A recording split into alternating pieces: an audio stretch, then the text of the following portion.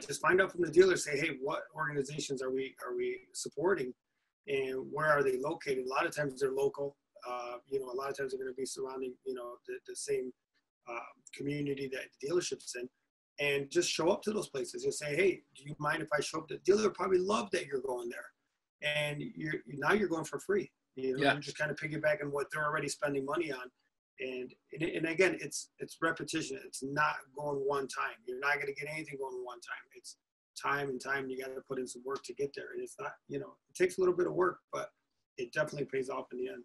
And that's a freebie. Yeah, and there's some events that dealers participate in, like the Heart Association or something like that, and they have a ball. They have a charity ball once a year, and the dealer will spend $2,500 on a table, and he doesn't normally fill it up. And it's a chance for you and your significant other to do a tux and dress up and go on their dime and have a great time and meet other influencers in the community, the people who are the upper echelon that, they don't really let Cajuns connect with too much.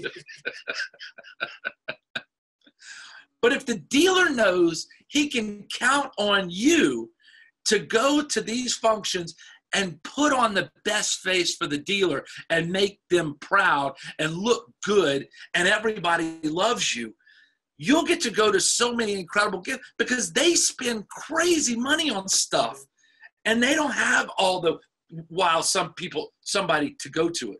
So please go. Being salesman of the month, being salesman of the year, make that about when he hit salesman of the year, when he hit his goal. Tell him what you did whenever you broke the record. What did you do for your community? Oh, I acknowledged them.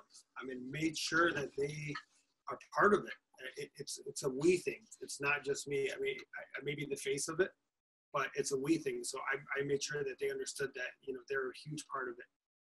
The community, my team, the dealership, everybody pitches in. Everybody's a part of that. Yeah. It's huge. And they love it. The community absolutely will stand by you and appreciate it. And, they love it. They love it. They do feel like they're part of it. You have a great month. Reach out to me and say, look, thank you so much. I was salesman of the month. It's because of you. I can't thank you enough because you trusted me. Please know I am grateful. I got this award. I could have never got this award without people like you. Salesman of the Year, same thing. Acknowledge your community. When you start being grateful for others, what they did for you, and it stops being about, look, I'm salesman of the month because I'm so good and I did this. And that doesn't wear pretty. And that's that ego thing that people don't like about our industry. But when you're giving them the praise for accomplishing it, that's a totally different thing. So being salesman of the month, salesman of the year. Yeah, and you can just send out a simple email. And you can send out an email and say, hey, look what we accomplished this month, and thanking them personally for getting there, and they'll really appreciate that.